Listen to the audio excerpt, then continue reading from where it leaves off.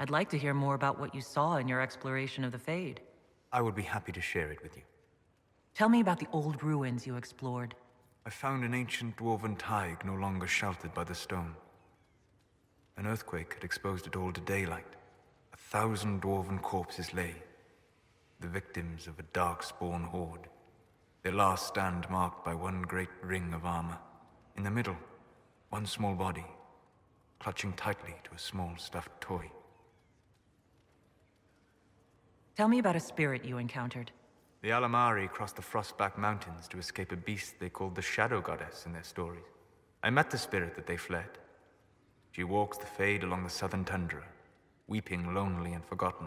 Great Ferelden formed because a lonely spirit drove her prey away. Tell me about the old memories you found in the Fade. I saw a dwarf emerge into the light of day and shield his eyes against the sun. The first time he had seen it, the tears were streaming from his eyes. I thought them from the blazing light, until I saw the rock he held so tightly. Then he laid the rock down gently, and he left it as he walked away. We'll talk later.